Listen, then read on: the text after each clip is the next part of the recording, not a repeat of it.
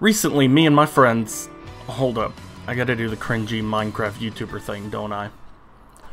Recently, me and my friends over at the Slunchcord decided to join a Pixelmon server. If you're unfamiliar with Pixelmon, it's a modded version of Minecraft that allows you to catch, battle, and trade Pokemon along with a whole selection of new blocks and mechanics. I actually have no prior experience with either modded Minecraft or playing on a server, so this was going to be an entirely blind experience for me. Also, only a small portion of people on Earth are actually subscribed. If you end up liking this video, consider subscribing. It's free and you can always change your mind. Enjoy the video. Did I do that right? So we jumped onto the Complex Gaming server and joined the world of Pearl. The key thing about Complex Gaming, that we weren't aware of at the time, is they have two different server types when it comes to Pixelmon. Colored servers like Red, Blue, Green, and Gold, and rival servers like Diamond, Platinum, and Pearl. The colored servers are designed for a more light-hearted, fun experience, whereas the rival servers are for more serious, battle-oriented players. And so us, a bunch of casuals just looking for a fun time playing funny block game Pokemon, found ourselves on the tryhard server with strict rules, unforgiving mods, and aggressive players. We quickly got to work figuring out the best way to distinguish ourselves on the server.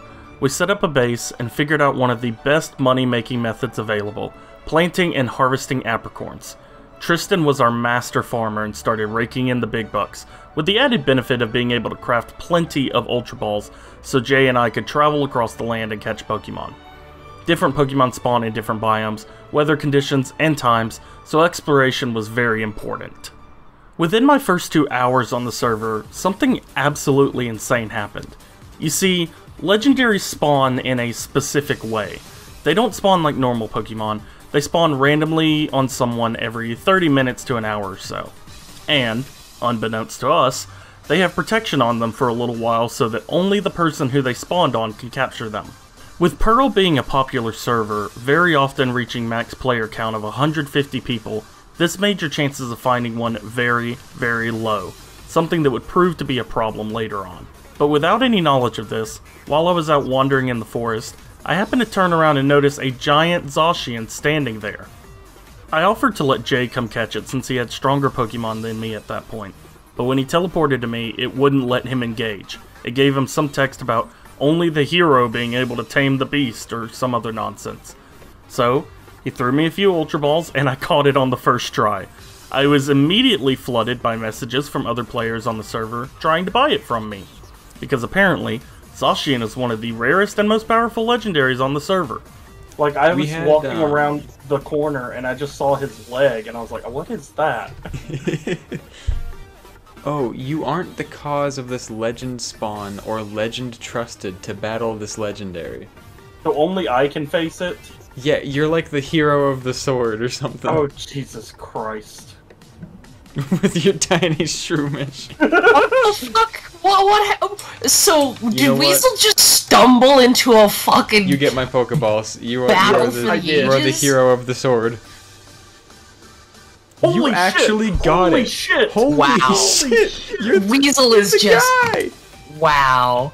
The people in the chat are like, Zacian was caught already. They're like, I swear if this Zacian despawns, I'm a cry. They're all hunting for it.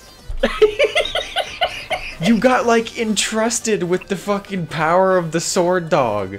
And here I am, having only played for 2 hours, not understanding anything, catching my own. We decided from that point on that I was the protagonist of the story. After some more base building, exploring, and spending some time in the safari catching rare Pokemon, we decided to make a goal out of the experience. Do the one thing you do in every Pokemon game. Catch them all. Complete the Pokedex. Sounds simple enough, right? No. For starters, Pixelmon has a full national dex. That means every Pokemon, over 900 of them to collect. Add on top of that, a lot of Pokemon have very specific evolution requirements, like stones, leveling up in a certain location, having max happiness, or even just something dumb like taking a certain amount of damage, or landing 3 critical hits in the same battle. At least they don't make you turn your computer upside down to evolve NK. And icing on the cake of all of this is that many times, people would sell rare mons on the GTS neutered so they couldn't breed. Yes, An actual feature on the server was neutering your Pokemon so others couldn't get their hidden abilities or breed their own and perfect their Mon.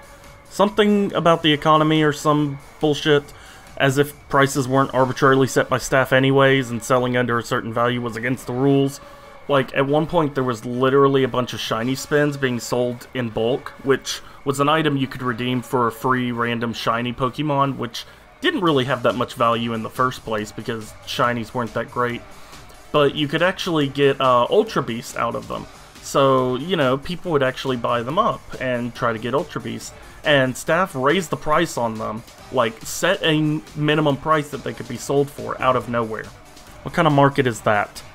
Another big issue rose up on our journey to complete the decks.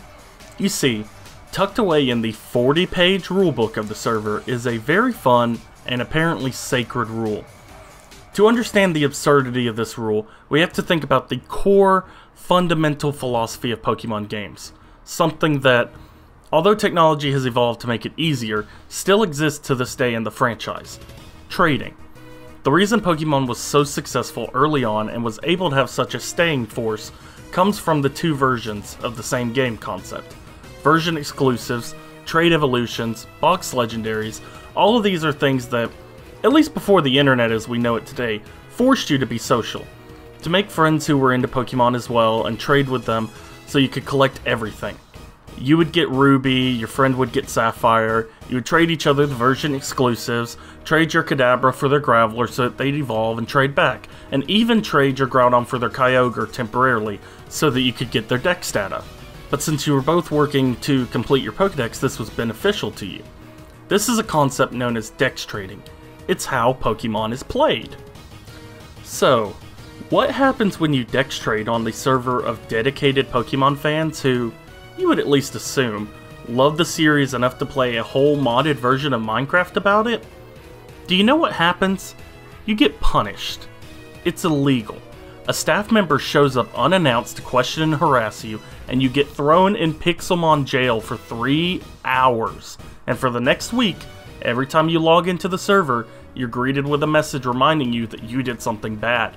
And if it happens again, they will wipe all of your progress. It is one of the gravest sins you can commit on the server.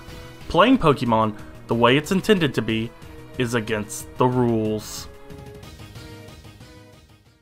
At this point, we'd been jailed for playing the game how we assumed it's supposed to be played, learned the absolute brutal nature of dungeons and their mid-rewards, figured out how strict and unforgiving the mods can be, and realized that actually doing anything we wanted to do on the server was a near impossibility.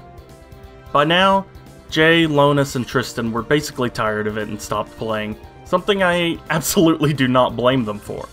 I honestly thought about it myself, but it had already completed around 60% of the decks. I'm someone who's obsessed with the collection aspect of Pokemon, something apparent when you look at my living form decks at home. So, I fell for the sunken cost fallacy, and decided to continue my journey to be the first Pearl player with a complete Pokedex. Most of my adventure was an easy one, just evolving and catching the regular Pokemon I still needed. I started keeping a checklist of what I was missing and marking things off as I went. Breeding was a huge help in this as well. When you breed 2 Dittos together in Pixelmon, you get a random egg. The Pokemon that hatches can be anything that isn't legendary, even including Ultra Beast. I managed to acquire quite a few Dittos and set up multiple farms. Fully evolved starters, Overquill, Kangaskhan, Runegregas, and many other fully evolved or rare spawns were easily found this way. This also helped me go ahead and knock out all the baby Pokemon I was missing. It was finally legendary time. Including Mythicals and Ultra Beast, there's almost 100 legendary Pokemon. That means almost an entire 10% of the dex is legendaries, which, as I mentioned, are nearly impossible to obtain. With the exception of Celebi, the legendary birds, and the Creation Trio plus Arceus, who can all be spawned at shrines if you have the right items.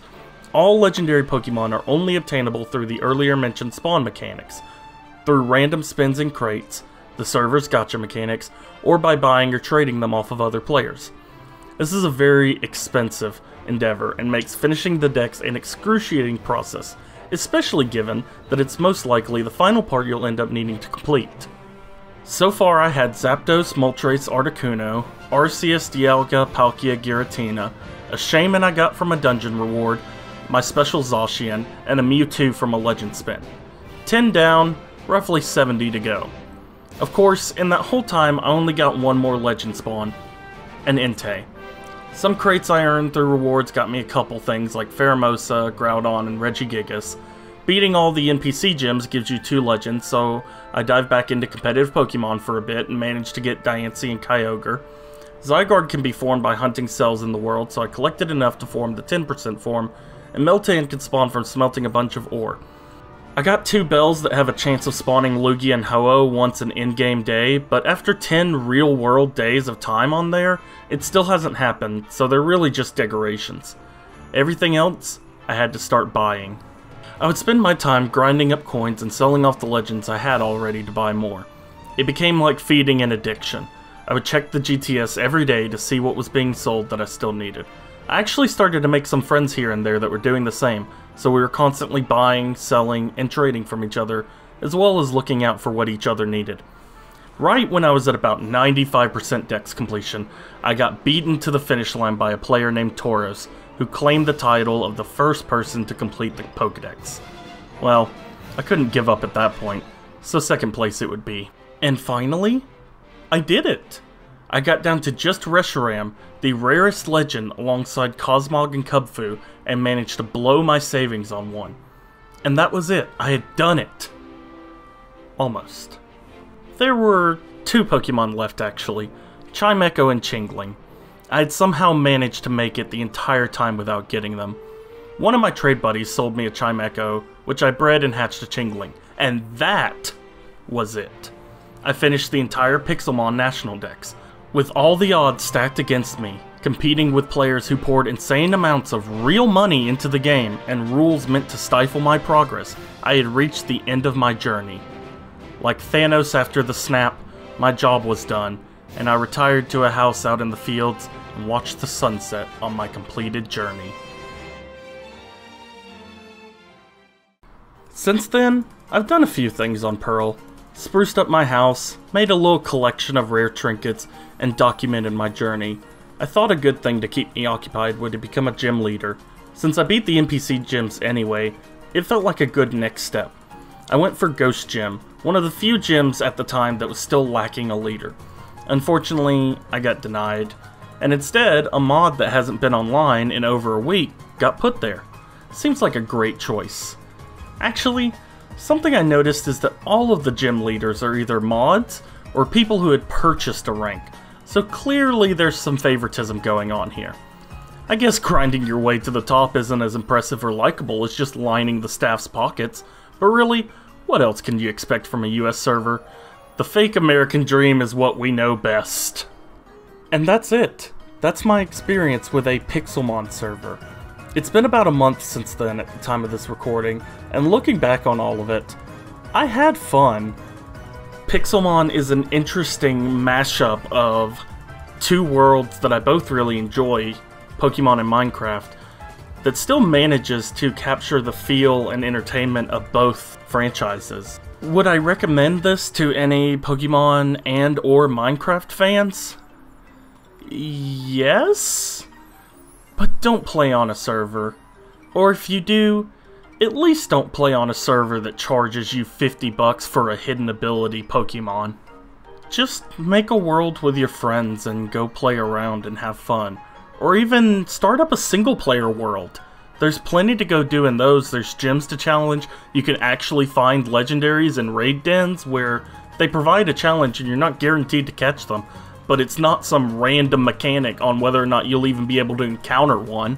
Speaking of playing with friends, my friend Jay is working on his own video about the Pixelmon experience over on his channel, so when that's up, you should go give that a watch and subscribe to him. I'll put a link to his channel down in the description. And with that, I don't know how to end a video.